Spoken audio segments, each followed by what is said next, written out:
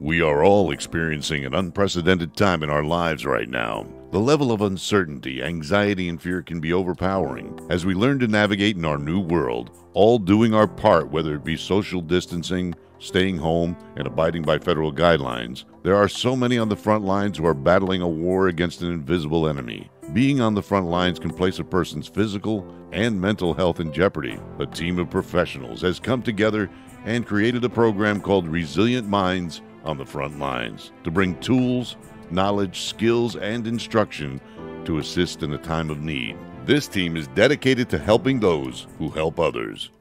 On today's webcast, our guest speaker is Wayne Troxell, retired Senior Enlisted Advisor to the Chairman of the Joint Chiefs of Staff and Secretary of Defense. John served 38 years in the Army and was involved in 5 combat tours. John talks about how those on the front lines can have invisible wounds and how to overcome the stigma that seeking help is a sign of weakness, when it actually is a sign of strength. We thank you for your service, John. Your hosts for today's webcast are Master Resiliency Instructor Michael Pellegrino and Dr. Michael Wiltsey, Arlington County Prosecutor's Office and licensed psychologist. Resilient Minds on the Front Lines was created to bring you 15 minutes of hope in a world turned upside down. The topics in our webcast are all meant to help those on the front lines help themselves and others. Today, Wayne Troxell's message is an impactful one. John talks to us about how anger can come from fear and grief. As first responders, we all have the invisible wounds because we face abnormal circumstances every day. John tells us how important it is to not resist help. Being vulnerable takes a lot of bravery, and it is so important to recognize the wounds of our past and seek professional help. John, congratulations on your retirement. Thank you for your service and for all you do in helping others on the front lines.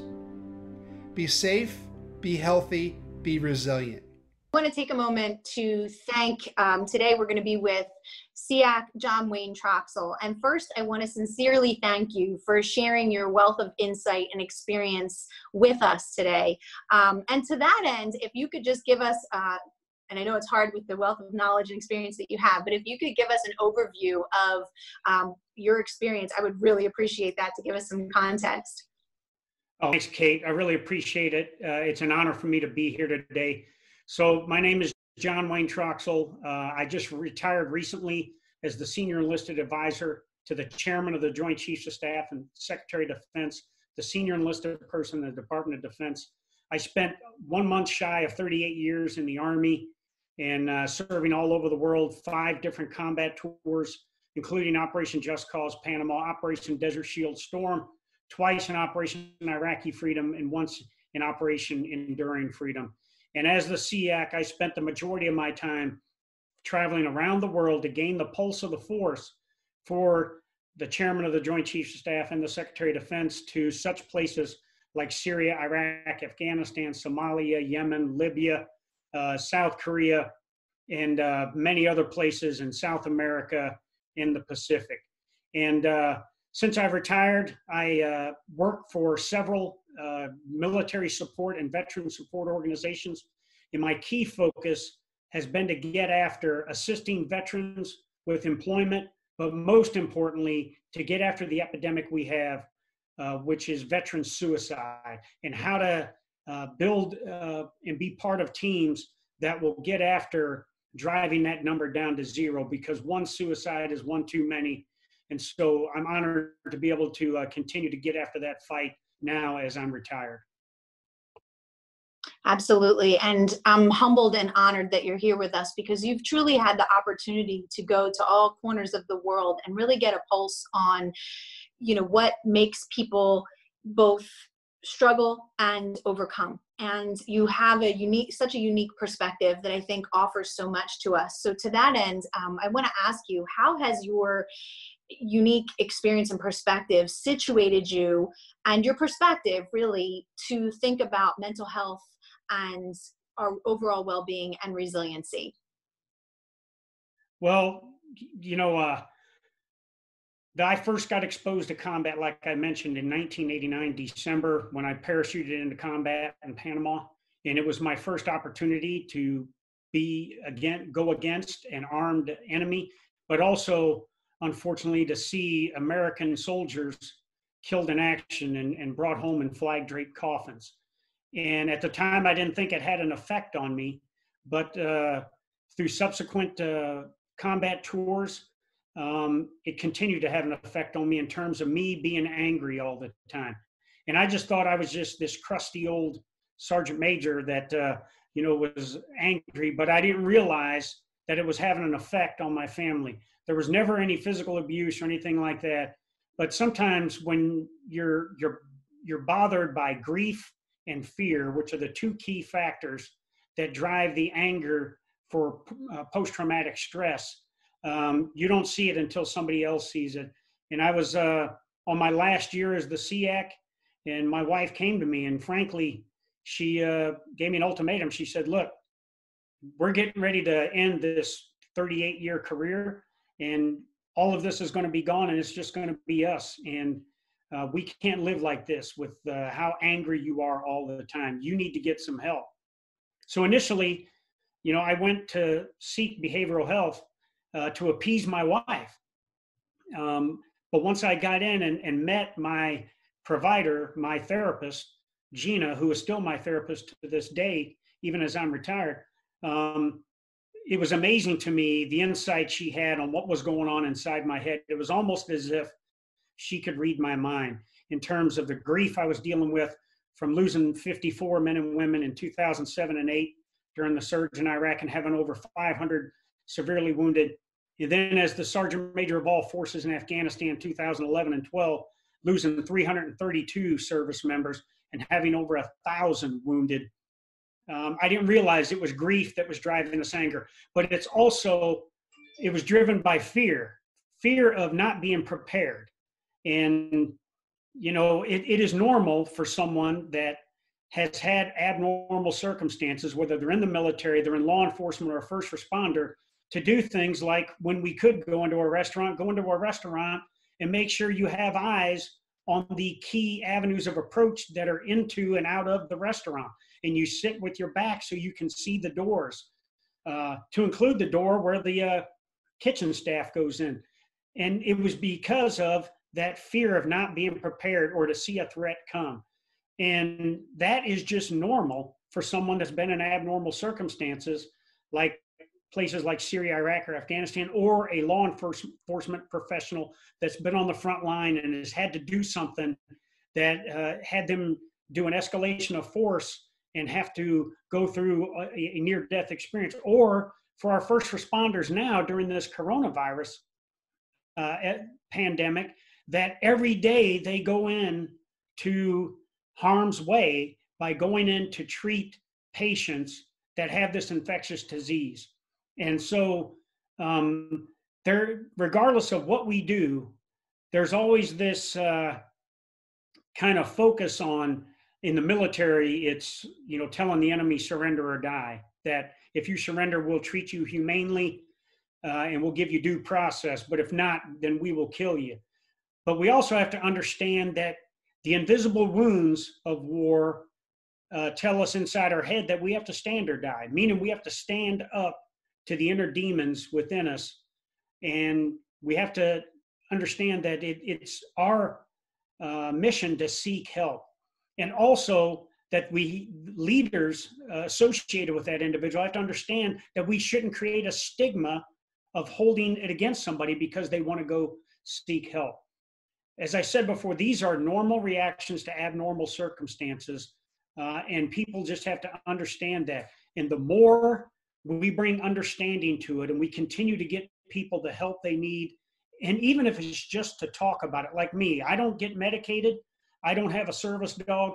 I just have someone that I can talk to once a week that will allow me to talk about the things that are on my mind and have been on my mind for 30 years, ever since I first went into combat. And I can walk away and have a productive week after that because I feel like $1 million after I've had that discussion with a mental health professional.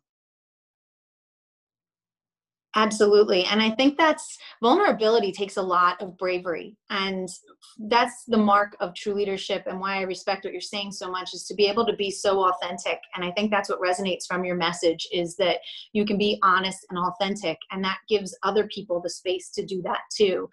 And when we talked, you and I spoke about those hidden invisible wounds and, carrying them, that it takes to carry them.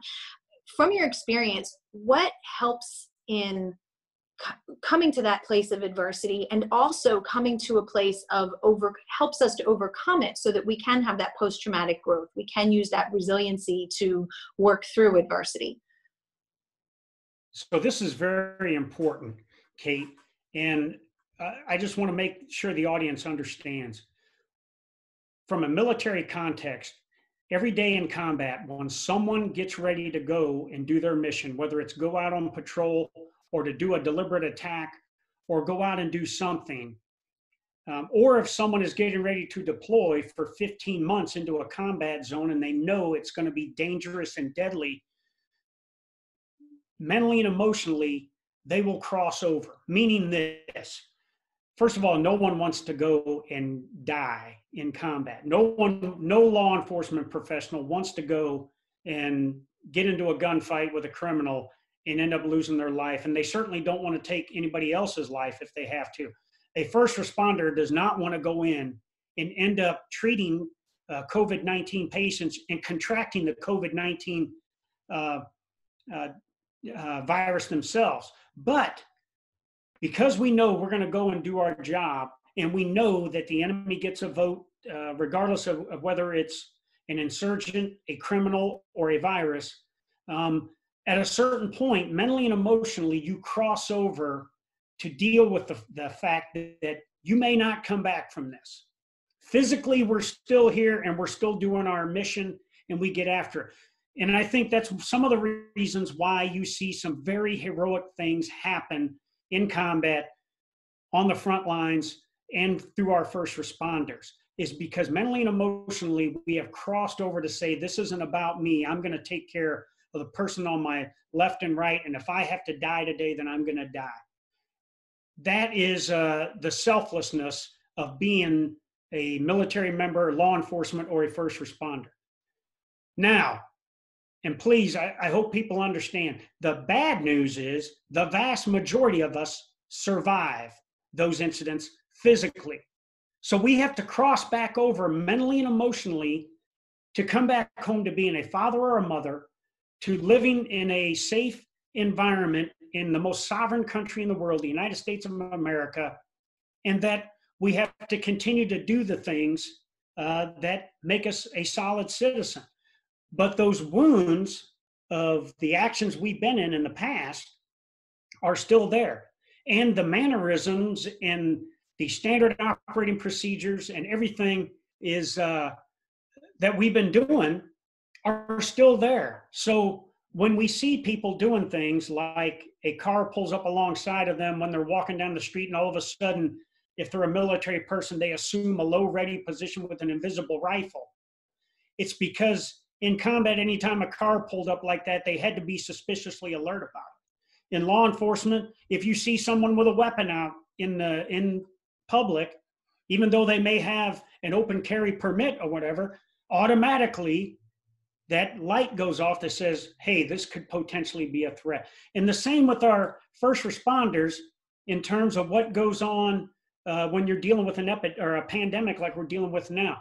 So the best thing about that we can do is to tell people you're normal. The abnormal circumstances you've been through, you're having normal reactions to that, and that's okay. And the best help we can give you is to send you to a professional that deals with mental and behavioral health to get after that. Some it affects worse than the others, and some may have to, take medication, or may have to have a service dog, or may have to have other things to help them combat that. But the number one sticking point is the stigma of seeking help. And the best thing we can do as a nation is to say, it's okay if you need to seek help. We need to make sure that saying, I need help is as macho as I'm going to go defend freedom and kill the enemies to our nation. That has to be as macho as what we do in combat. Absolutely. And I think you're bringing up so many important points, and especially that crossover, because so many people working right now and in these positions are okay with being selfless and going into that moment. But the hard part is when you have to return to whatever normal is supposed to be that doesn't look that way to everybody else around you. So I'm going to ask you a hard question, but we're talking about a hard topic. If you had to give a takeaway today, some advice, and you've given us some great advice to ask for help, what would be that first step that someone listening right now, what would you give them as a way to build their resiliency and to have hope that they can find that normal? First and foremost, do what I didn't do. And I was in denial for 30 years. And if someone is telling you that potentially you need help, you need to listen to that person. I think the best thing we can do as an individual is first make sure we take care of ourselves, that we're looking out for our own health, physically, mentally, and emotionally. And second of all, if we're doing something that people are looking at, especially our families, and saying, hey, something's not right with you, then we need to act on that. And we need to act on it immediately and get the appropriate help. Absolutely. I couldn't agree more. And I'm so grateful that you shared that with us, because I think coming from you, the message resonates so strongly with so many people. And, a favorite proverb of mine is that you can't pour from an empty vessel. So helping yourself first is really so key. Is there anything else that you want to share today that I haven't touched upon? I just, to all the men and women of the United States military, all the men and women of our state, federal, and local law enforcement, and all first responders out there, we all live and work in an environment that a lot of adversity and abnormalcy happens on any given day. And our reactions to that abnormalcy aren't abnormal. They are normal to that kind of profession. And we have to understand that first and foremost. And second, if that's starting to consume us through what looks like post-traumatic stress in terms of anger, grief, fear, and things like that, we need to opt for, as you said, Kate, the post-traumatic stress growth, not the post-traumatic stress disorder, which can be even more harmful than some of the things that harmful to others than some of the things that we could potentially do to ourselves. And we just got to continue to normalize that it's okay to say, I need help to deal with these invisible wounds I have. Absolutely. And thank you. I am absolutely humbled and inspired to speak with you, and, to give such a real message and such a message of hope. I couldn't be more grateful. And I really want to thank you for your time. Kate, thank you so much for all you do. God bless you, and God bless America. Hi, I'm Mike Wiltsey. I'm part of the team here at Resilient Minds on the Front Lines. In today's video, we heard a critically important message concerning trauma, stigma, and mental health wellness from recently retired SEAC John Wayne Troxell. This is a man who spent almost 38 years of his life devoted to service to his country in the Army, including 5 combat operations. He is clearly a courageous warrior, dedicated serviceman, an experienced and intelligent leader. And I am sure he has delivered highly meaningful and motivational messages and speeches throughout his long military career. But messages like the one that he delivered in this video are extremely high in significance and impact to so many servicemen and women, as well as anyone in frontline occupations, and to all humans for that matter, who have experienced traumatic events. John Wayne Troxell simplified and normalized the truth about experiencing critical and traumatic incidents. They affect you mentally and emotionally, and that is normal. But his message also advised us that what needs to also be normal is openly expressing this to each other, embracing this truth, and engaging in therapy or counseling. John Wayne Troxell summed this up beautifully when he stated, "The number one sticking point is the stigma of seeking help." He stated that the best thing that we can do as a nation is to say it's okay if you need to seek help. He added that we need to make sure that saying I need help is as macho as I'm going to defend our nation in combat. That is such a powerful and needed message. These events have an effect on us psychologically. Our presenter today called them invisible wounds. He reminded us that these wounds can be expressed as anger, grief, fear, guilt, anxiety, depression, or other emotions or behaviors. He also reminded us that we need to understand that these are normal reactions to abnormal events. We need to understand that they can affect us and negatively impact our lives if left unchecked. Resiliency training programs like those in the military and in law enforcement are designed to teach individuals skills for enhancing one's ability to cope with daily stressors, critical incidents, and acute and cumulative trauma. But sometimes you may need more than this, and that is at the crux of John Wayne Troxell's message. Therapy can not only help you manage your current stressors, but can also help you build resilience and mental health wellness for future stressors. Thank you, John Wayne Troxell, for joining us today, for your service to this country, and for your continued support to mental health wellness and suicide prevention to military and veterans support organizations. Your message is strong, acknowledging that vulnerability equals strength. For someone who presents as macho as they come, your calling that asking for help should be viewed as just as macho as going into battle is genuine and authentic, and undoubtedly is sending a message of hope to our viewers and anyone that has the privilege of hearing that message from you. Be safe, be healthy, be resilient. During the COVID-19 pandemic crisis, your mental health is vital. Please see the resources listed here as well as on our website at onthefrontlines.us. You are not alone.